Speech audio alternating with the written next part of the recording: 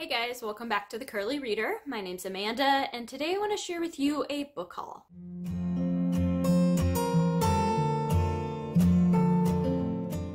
So during the month of April, all of my local libraries were supposed to be having their annual or semi-annual book sales, library book sales, and I was super excited for all of them. And then they all got canceled because the world decided to go kaput. So I was feeling a little down, and then a Book Outlet came around and decided they were going to have a sale. So I bought a bunch of books. So I have a box full of books from Book Outlet here, and then I also have bought a number of things from Amazon. And before the shutdown, or the quarantine, or whatever you want to call it, I had also gone to Half Price Books. My husband and I went out on a date night and we went to Half Price Books, and I picked up a couple of things. And then the following week, Half Price Books was having a big sale and I had a 40% off coupon. So I went in and bought a couple more things. So I figured I would just show you all the things that I've gotten so far. This is kind of mostly things that I bought in March and then a couple of things at the beginning of April. So let's start with what I got from Amazon. A couple of things I got from Amazon. First of all, since we've been stuck at home, I have realized that my youngest daughter, who's in kindergarten, needed some like really early reader things that she could read while she was home. With them not being at school right now, I didn't really want her reading just off of a computer. I want her to have like books to read. And we have a ton of middle grade and like early chapter books, but we didn't have a whole lot of books that are for a very beginning reader, like sounding out the words reader. So I wanted to pick up a couple of books. We had gotten from the library a book by Mac Barnett and Greg Pizzoli. And so I picked up a couple more of the same series. The one we got from the library was Jack Blasts Off. But these are Jack. They're all about Jack, who is either a dog or a rabbit. Oh, a rabbit, it looks like. But so I picked up Jack at Bat, and I also picked up Jack Goes West. She has been doing great with these. They are set up kind of like chapter books. So like this one is chapter 2, and then the chapters are just a few pages long. And so it's been working really well. We read a chapter every day. She reads to me and she's enjoying them. And it's just been a great way to keep encouraging her to read. So I did go ahead and I bought those full price. So, or Amazon price, I should say. I don't know if that's actually full price. A middle grade book that I picked up from Amazon because I just felt the itch and felt like I needed to have it is A Pinch of Magic by Michelle Harrison. This is one that I had heard so many people talking about. I honestly have no clue what it's about. On the front it says 3 sisters, a family curse, and a pinch of magic. No idea what it's about at all, but I've heard multiple people say that this book is fabulous. So I picked it up. That's middle grade.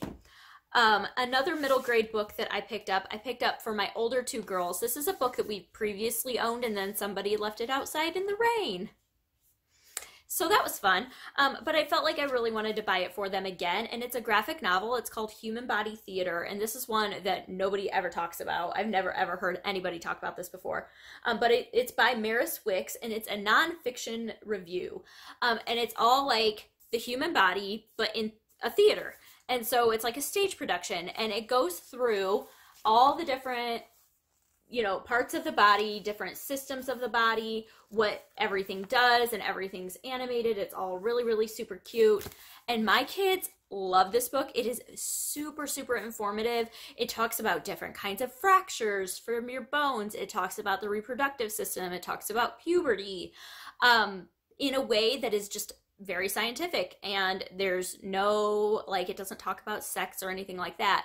But it just talks about what changes your body goes through in a very scientific way. And I read through it and I'm like, yes, you guys all read this and then come to me if you have questions, sort of thing.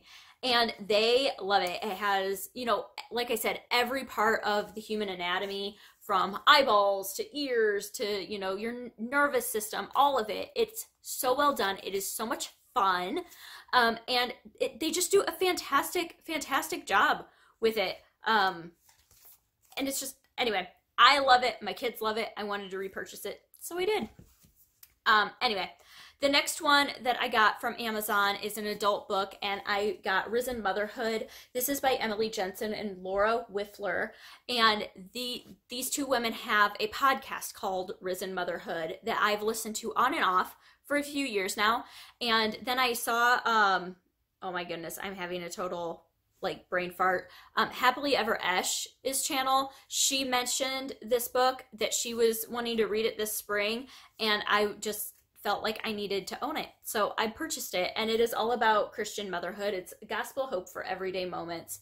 And I feel like right now I need some of that in my life, honestly. So I went ahead and grabbed this. I'm planning on reading this with a friend and discussing it. I think after like each section, there's questions that you can talk about and discussion questions, and it just sounds fantastic. So I grabbed that.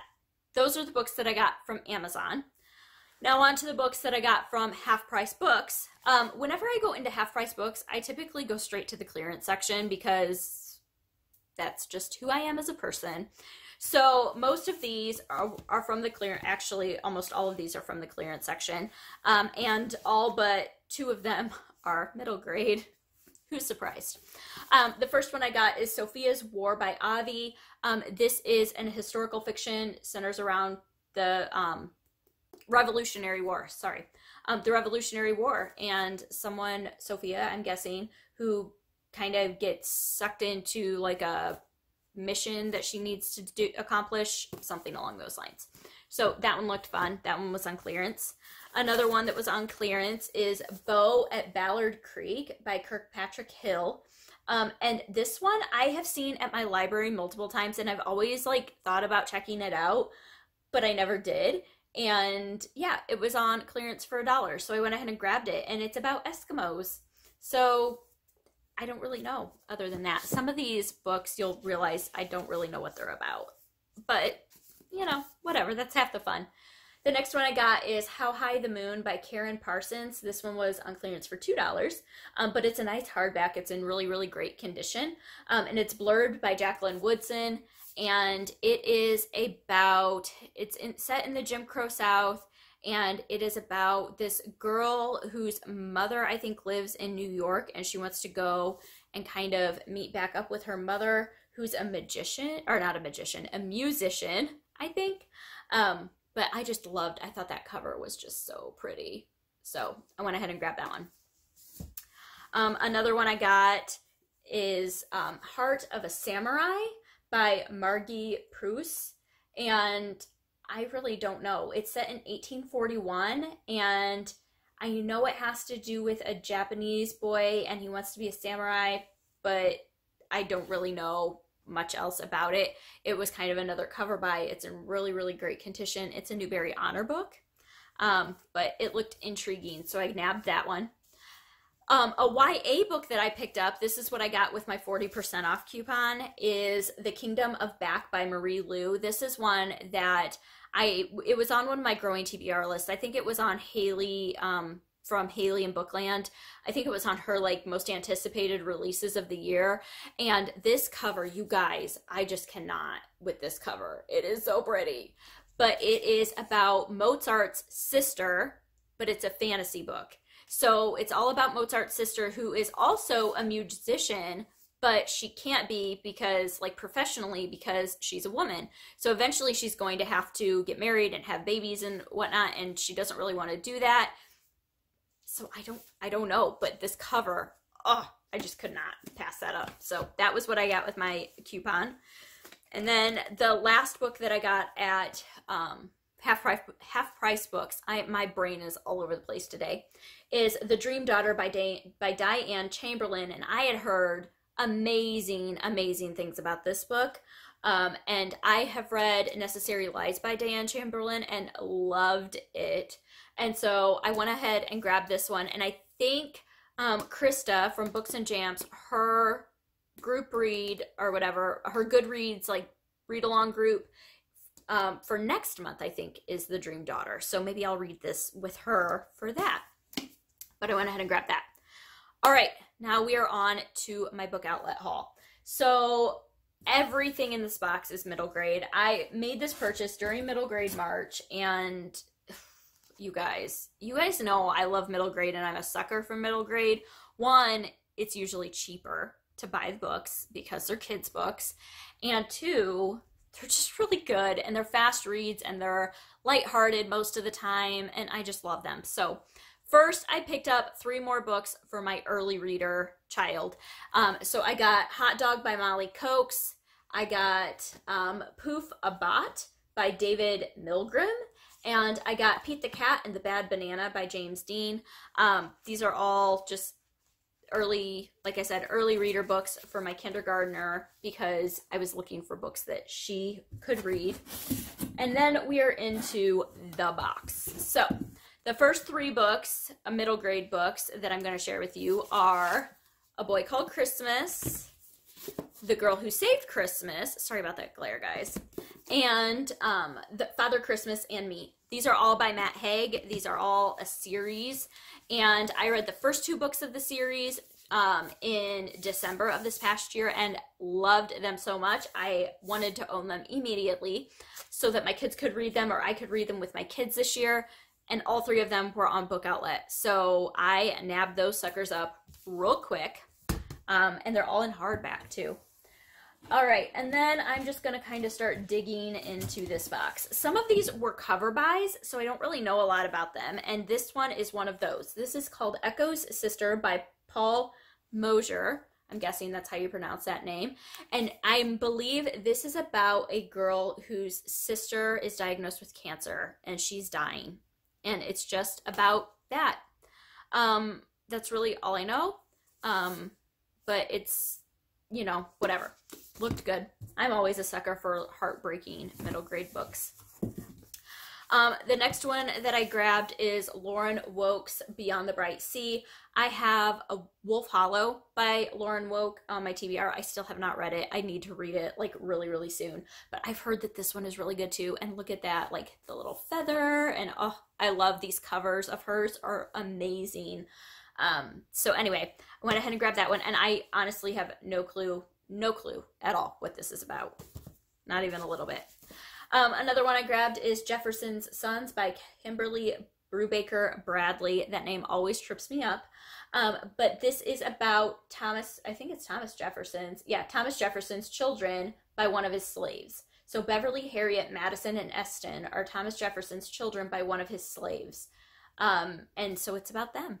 But that sounded interesting. And Kimberly Brubaker Bradley wrote The War That Saved My Life, which is an amazing, amazing middle grade book. So grab that one. This next one is 3 Times Lucky by Sheila Turnage. This is one that I forgot I ordered until the box came. But it's a mystery. And when I was researching mysteries to read this past year during middle grade March, this one kept coming up over and over and over again. I really have no idea what it's about. It's a Newbery Honor book. I don't know. Grabbed it though.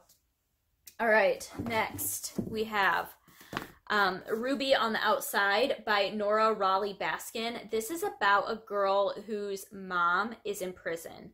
And that's really all I know. But this cover, you guys, how cute is that cover? It's like super, super short. But yeah, other than that, I don't really know much else about it. I just know that little snippet of it. All right, another one I got is Some Kind of Happiness by Claire Legrand. I think I've heard somebody talk about this, and I don't remember who now, but I don't really know what it's about. It's about a girl, it looks like, that her parents are having problems, and she retreats to the woods to kind of find solace. Have no idea. The next one, Roll of Thunder, Hear My Cry by Mildred D. Taylor. This is a Newbery Medal winner that I have not read yet, and I've heard amazing, amazing things about it, but have never read it, and I need to, and I didn't own it, so I grabbed that.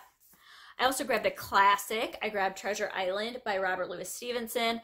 I actually did read this in 7th grade. It was like an assigned in-class reading assignment, and I really enjoyed it. So yeah, I figured I'd go ahead and grab it and maybe try to read it as an adult, and I think this cover is really fun.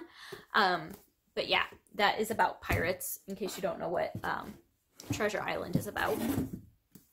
All right, the next ones that I got Ashes and Forge by Laurie Halse Anderson. These are books 2 and 3. I don't know which one's 2 and which one's 3. I think maybe Ashes is book 2 and Forge is book 3. But the first book is Chains, and I already own it. It's on my bookshelf downstairs. And so I've heard somebody talk about these and just say that they are amazing and you have to read them. I think it's set during slavery. I honestly have no idea. I'm just assuming that based on off of the covers. But yeah, so I'd already owned Chains, so I went ahead and grabbed Ashes and Forge because I didn't own those ones yet. Another one that I picked up is a graphic novel, and that is Cosmic Commandos by Christopher Eliopoulos. Christopher Eliopoulos is the illustrator for the Ordinary People Can Change the World series. It's a series of children's picture books by Brad Meltzer. They're illustrated by Christopher Eliopoulos, and they are all like nonfiction books about people, and they are amazing. I love reading those books to my kids, but I had seen that he had written this graphic novel. I really don't know much about what it's about, but it looks like he's like blasting off out of cereal, and it just looked like so much fun. So I went ahead and grabbed it because why the heck not? All right, and now we're down to my last 3. I have Rooftoppers by Katherine Rundell. This one was another one that was like a cover buy for me. It's about it's about an orphan who runs away to try to find her mother, I think in France maybe, and she ends up meeting rooftoppers, and they're just kind of people who live on the rooftops maybe of buildings in Paris. I don't really know. It says something right here about a boy who walks tightropes and lives in the sky. I don't know. But that cover just looked really pretty. So I grabbed it. I don't really know what it's about. And then I have The Emperor's Ostrich by Julie Berry. This is another one that I've heard multiple people recommend for middle grade March. And I really have no idea what this one is about either. It says a missing cow, a disappeared emperor, and one magical journey. I don't know. But it sounded good. And then the last one I have is Love, Sugar, Magic, A Dash of Trouble. This is the first book in a series. I know that. And it is about a Hispanic or Latino girl who, it says, like her mother, her aunt, and 4 older sisters are brujas, which are witches, in Mexican ancestry. And it's about baking, maybe? I don't know, but I've heard multiple people, once again, say that this one is great as well. So yeah, those are all of the books that I ordered. A lot of middle grade, because I need to read more middle grade.